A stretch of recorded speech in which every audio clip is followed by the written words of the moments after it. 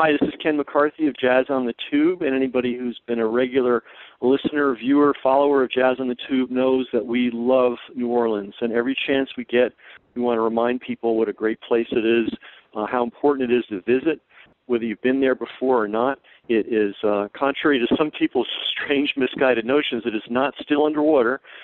There are actually people that believe that. No, it's on dry land, and the music is better than ever. In fact, my friend Ned Sublette thinks the music scene in New Orleans right now is as hot as the music scene was in New York City in the 70s, which is very hot indeed. And today we have a book that we're going to talk about. It's called New Atlantis, Musicians' Battle for the Survival of New Orleans by John Swenson. And I just want to start this whole process off by saying, get the book. Get one for yourself. If you've got a friend who loves music, who loves culture, who loves travel, who loves history, get it for them as a present. Get it for your local library. Nothing will put a bigger smile on your librarian's face than to see a really good book come in the door, and this is a great one. This book chronicles one of the most amazing stories in music history, one of the most amazing stories in mankind's experiment with urban living history, and really human history. It's the saving and the salvation and the rebuilding of a city that was almost wiped off the map by a federal disaster, not a weather disaster, but a federal disaster, levee failures. And the heroes of this story are people near and dear to all our hearts, musicians, not exclusively, but largely jazz musicians. And John and I are going to get into this in detail in a second, but just as an overview, make no mistake, it was the musicians of New Orleans coming back, going through unbelievable hardships to relight the spark of New Orleans that got that city back on its feet. I mean, obviously a lot of people contributed, but the musicians' contribution was essential. So let's welcome our distinguished guest, John Swenson. John, are you there? Yes, Ken, thank you very much for the wonderful endorsement of the book, and by extension, the great comments you made about all of these magnificent human beings who helped bring New Orleans back through the force of their culture. It's really one of the great stories of, I mean, certainly of jazz history. You know, if we look at, you know, we're all familiar with jazz starting as, you know, sort of in ragtime and, you know, going through the swing era and the bop era and the hard bop era and the free jazz era and that whole beautiful history. And this story has got to be considered one of the most important parts of the music's history, the music rebuilding a city. And I just want to give the title again for everybody who's taking notes, New Atlantis by John Swenson, and that's Wsenson. First, let's give some praise to the publisher of this, and this is something that we talked about briefly, but I think it merits some attention. Tell us about the process of getting a publisher to recognize the value of this story, and who finally stood up and did it. Well, I worked on the proposal for a year because the idea was, I had been covering New Orleans music since well before the flood, and when I returned to the city a couple of weeks after the flood, I became obsessed with interviewing the musicians they all had such harrowing tales about what they went through. And as more musicians returned to the city, the stories just kept building up, and I realized a couple of things, and it wasn't just another music story, and and the story about what happened to my house in Katrina became a cliche. But these musicians were literally involved in rebuilding the city. I mean, literally involved in gutting houses, helping to build new houses, opening businesses, not to mention playing often for no money, playing without a place to live. And it occurred to me that these stories were too big and too interconnected to fit into magazine articles. And after a while, I realized I had to fashion something larger. So I conceived of this book idea, which there are so many books about Katrina and several outstanding books about the people of New Orleans before, during, and afterwards. Two that come immediately to mind are Zaytoun and 9 Lives. But this was a different book. This was about the musicians driving the recovery. And it was a difficult concept to sell. Most of my agent, Sarah Lazen, who's also Ned's agent, you mentioned Ned Sublette earlier. Oh, yeah, okay, yeah. She sent the book around to a lot of different people, a lot of different publishers, and, we kept getting that Katrina fatigue response, which the book isn't about Katrina. It's about what's happened since. That's like saying, we've got Mozart fatigue, or we've got, ancient Rome fatigue. I mean, this is a story for the ages. This is not some little news blip. That's my opinion. Well, no, I understand what you're saying. It's just that's what we were getting back. And also, I was getting back responses from editors that were just looking at it as another book, music book. One response that really sticks in my mind is the guy who said, "Why isn't there a chapter on Sissy Bounce?" Now, if you read the book, Sissy Bounce is actually included because it was important. But it's not different chapters on the styles of music in New Orleans. It's a story about musicians. So amazingly, a lot of editors just couldn't see what was actually in the proposal. And believe me, I worked hard on the proposal, and the proposal says what's supposed to be in the book.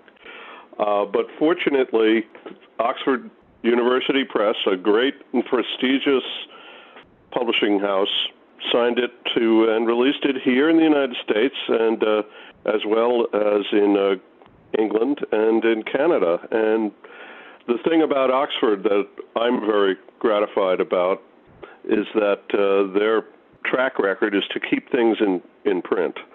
And so I'm happy to think that when I'm not around anymore to relate this story to people, the book will be able to inform future generations about what actually happened during this period of time. That's great. And lest anybody think that because it's published by Oxford University Press that it's a very dense, hard to read tome. No, this is very beautiful writing, very clear, very accessible, and it is great that a serious press is putting its weight behind it. So thank you, Oxford University Press, for recognizing the value of American culture. I'm glad somebody does in the publishing world.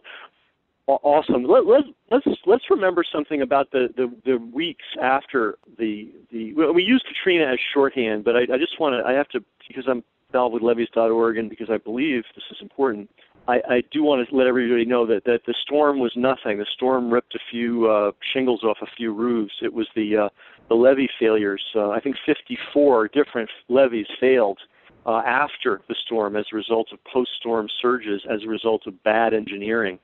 This was a man-made, government-made, corrupt businessmen's made disaster.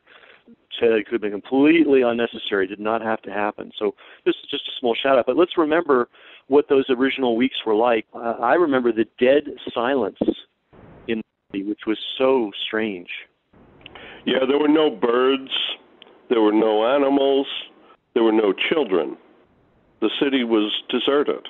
It was occupied by the National Guard, and the only people who were allowed to return were people with had essential jobs, and a few other people sort of snuck back in. But and some of the very first in the city were the sounds of music. Oh yes, right. As soon as musicians played even before the electricity came back on. But as soon as the electricity came back on, people plugged in and began playing. Coco Robichaux tells a wonderful story about sitting there in his car and seeing the electricity come back on. So he ran into Molly's at the market, and he plugged in and started playing. He played for like 6 hours, and everybody was dancing on the bar. And there was a curfew back then, but the National Guard kind of looked the other way in certain instances. Also, it's interesting you mentioned the curfew and bars, because bars turned out to be very important social gathering places, news transfers places, finding old friends' places, letting off the steam, and trying to deal with the trauma places. They turned out to become very important social institutions. The landline at Johnny White's on Bourbon Street, Johnny White's Sports Bar, there are three different Johnny White's, but the one right on the corner of, I guess it's Bourbon and Toulouse, their landline never went out. So you could, even when you couldn't get through to the city, you could call up the bar at Johnny White's and the bartender would answer. I hooked up some Irish radio broadcasters to them. It was pretty amusing, actually. Wow. One story that stands out for me, and there's so many, but one individual is the irrepressible Glenn David Andrews. Oh my God! Member of the Andrews clan, who I believe is related to the Baptistes. And I've never been able to trace the exact how they're connected, but the Baptistes, of course, the Lasty family, another right. great New Orleans family. Right. Their grandfather, I believe. I'd have to go back and look at my notes to trace all of the family roots there, but they all were connected in Treme, and Dr. John remembers going over there and hanging out, and he saw Trombone Shorty when he was a little kid, who playing the tuba when he couldn't even lift it up, just laying down on the floor sideways. But to go back to Glenn David for a second, his grandfather was Jesse Hill, the man who wrote Oop Oop a Doo, and also was in Dr. John's first band when he took the Dr. John name after working as Mac Rebenak for so long. Glenn David Andrews, to me, is the star of the book. Of all of the people in the book, his story about being there before the hurricane hit, surviving and feeling like he dodged a bullet like everybody did after the storm passed, and then dealing with the inundation, which affected his grandma's house where he was staying, and then fleeing. He fled to the projects and is holed up there, and they finally had to get out of town because of the evacuation. And his story of coming back and playing in the square where Tuba Fats had taught him as a young person, and also his struggles with his, he had an addiction demon that he struggled with, and he battled it, and he had ups and downs, and he was very depressed, and he went into rehab at one point. But there was this constant evolution where he would make two steps forward and take a couple of steps back, and then keep going. And how I kept running into him over the years and talking to him and relating these stories. He's such a great conversationalist, and I often had a tape recorder with me.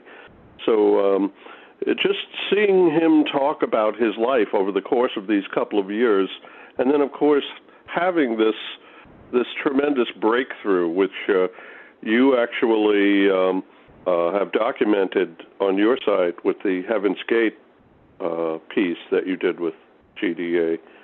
And then, his sponsorship of the Baby Boys and the Aints Parade, which was just a triumphant moment for the whole Andrews clan.